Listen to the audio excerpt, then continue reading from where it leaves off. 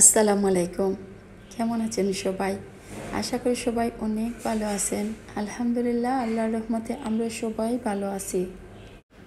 দেশে এসে প্রথম দিন কি করলাম এর কিছু ভিডিও ক্লিপ আবার মোবাইলে আছে, তাই এখন আপনাদের সাথে শেয়ার করলাম। বার্মিংহাম থেকে দোহা, তারপর দোহা থেকে ঢাকা এয়ারপোর্টে আসলাম। আর এয়ারপোর্টে সব চেকিং সব কিছু শেষ করে এখন আমরা বাড়িতে যাচ্ছি। এয়ারপোর্ট থেকে বের হয়ে বাড়ি যাচ্ছিলাম, তখন কিছুটা শ্যুট করেছি। গাড়িতে উঠে চারপাশ দেখছিলাম, খুব ভালো লাগছিল। এখন মনে হচ্ছে যে দেশে এসেই গেছি, কেননা অনেক বছর পর দেশে এসেছি। আর দেশে আসার টিকিট করার পর থেকেই গোনার দিন শুরু হয়ে গিয়েছিল।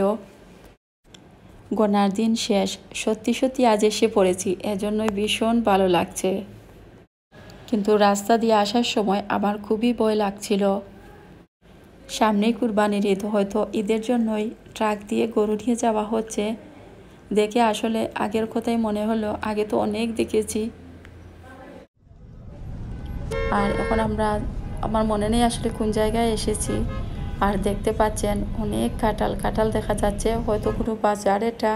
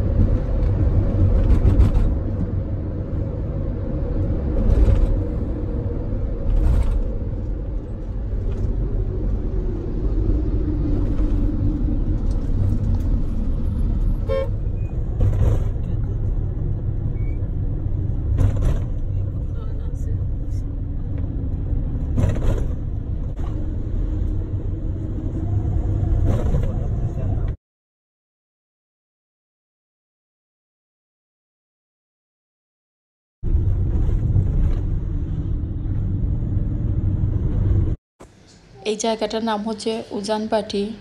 আমার ভাইরা আর সবাই গাড়ি থেকে নেমে রেস্টুরেন্টের ভিতরে গেছে একটু নাস্তা বা কিছু খাওয়ার জন্য। আর আমাদের জন্য আইসক্রিম আরও অনেক কিছু নিয়ে এসেছে।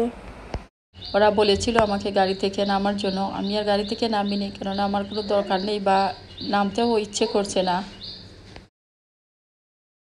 আমরা যারা একসাথে এসেছি তাদের অনেকেই এখানে এই সার্ভিস স্টেশনে বা এই রেস্টুরেন্টে দেখেছি। যদিও আমি আর গাড়ি থেকে নামিনি, আমার মনে হচ্ছিল খুব তাড়াতাড়ি বাড়িতে চলে যাই। কয়েকদিন থেকেই আসলে খুবই টায়ার্ড, ঘুম হয়নি।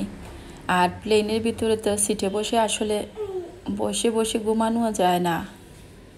আর দেখতে পাচ্ছেন এখন আমরা নদীর উপর দিয়ে যাচ্ছি। অনেক জায়গায় আসলে অনেক নদী অনেক কিছুর উপর দিয়েই গিয়েছি। ওরা নামগুলো বলেছিল, আমার এখন আর আসলে কোনটা কোন জায়গার নাম সেটা আর মনে পড়ছে না। ঢাকার পাশে রাস্তাঘাটগুলো খুব বেশি আমার পরিচিত না, কিন্তু সিলেট এরিয়া বা এর আশেপাশের যে রাস্তা দিয়ে আসা যাওয়া করতাম সেই জায়গাগুলো আমার অনেক পরিচিত। আর সেগুলোর প্রায় সবগুলোর নামই আমার মনে আছে।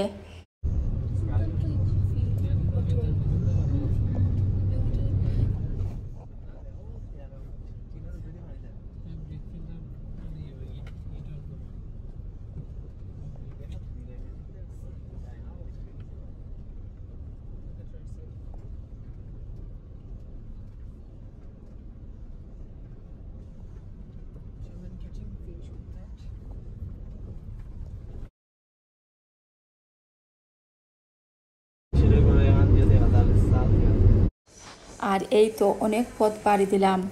চা পাতার বাগান দেখতে পাচ্ছেন, আর দেখে নিশ্চয়ই বুঝতে পারছেন আমরা এখন কোথায়। আমরা এখন শ্রীমঙ্গলের পাশেই। এরকম অনেক চা বাগানেই আমরা বেড়াতে গিয়েছি, কিন্তু এখন সেগুলো মনে হলে স্মৃতির মতোই মনে হয়। চায়ের বাগানে এরকম আর ঘুরতে যাওয়া হবে কিনা আর জানি না, কিন্তু এসব দেখে ভীষণ ভালো লাগছে। টিভিতে বা ছবিতে নয়, নিজের চোখে দেখছি, এজন্যই অনেক ভালো লাগছে। আমরা শ্রীমঙ্গলে এসে গেছি, আর কিছুক্ষণ তারপর বাড়িতে যাব, আর এজন্য আরও বেশি খুশি লাগছে।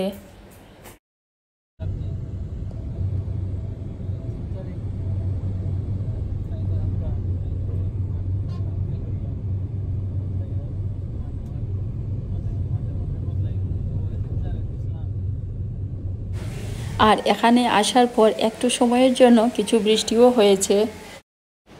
অনেক বছর পর নিজের দেশে নিজের শহরে আপনজনদের কাছে আসা কত যে আনন্দের বিষয় সেটা নিশ্চয়ই সবাই বুঝতে পারছেন। আমি তো ভীষণ খুশি, খুব খুব ভালো লাগছে।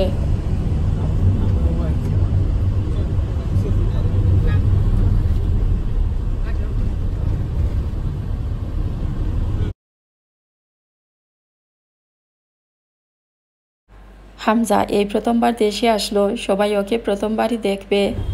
আর হামজাও খুব খুশি সবাইকে দেখার জন্য, নানা নানি সবাইকে দেখার জন্য ও তো খুবই খুশি।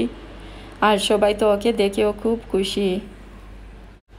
আর আমিও তো খুবই খুবই খুশি মা বাবা ভাই বোনকে দেখে। আর ওরাও তো আমাকে অনেক বছর পর দেখেছে, সবাই খুবই খুশি।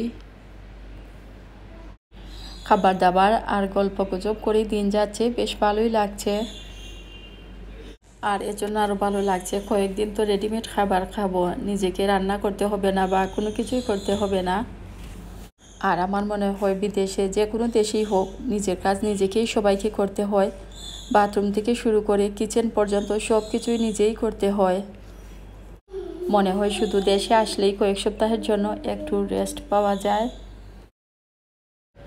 আমরা এখন একটু বাইরে বের হয়েছি, যদিও খুব গরম।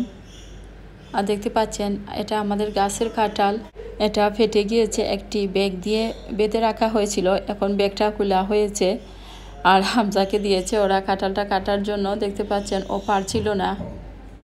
হামজা শুধু একটু চেষ্টা করছে, তারপর আমি বললাম যে তোমরাই কেটে নাও।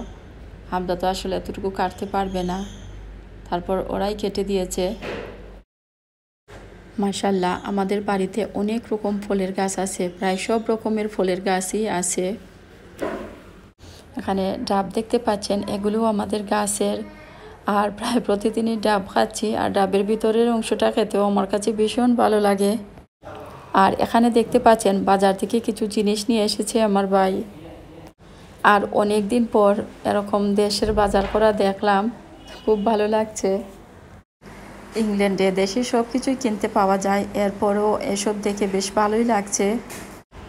যখন দেশে ছিলাম আব্বা যখন বাজার করে নিয়ে আসতেন তখন আমরা এভাবে দেখতাম।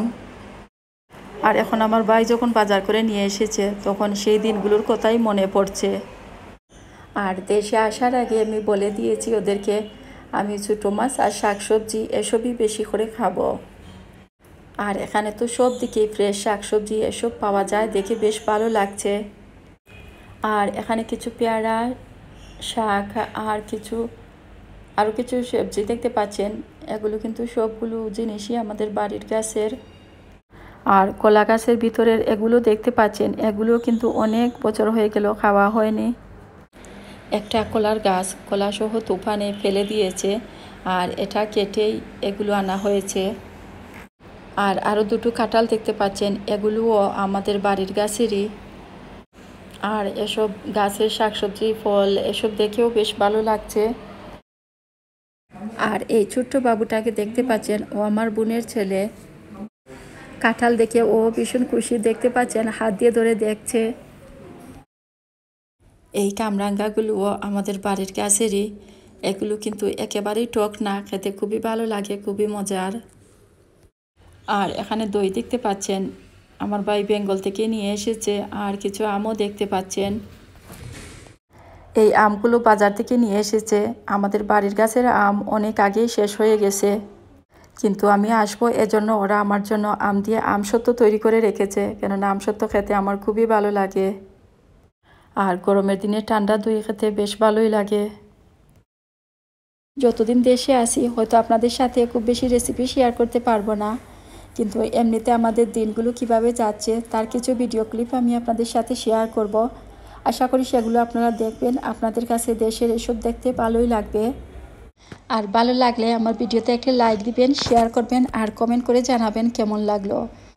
আর যারা এখনও আমার চ্যানেলে সাবস্ক্রাইব করেননি তাদেরকে সাবস্ক্রাইব করবার অনুরোধ করছি।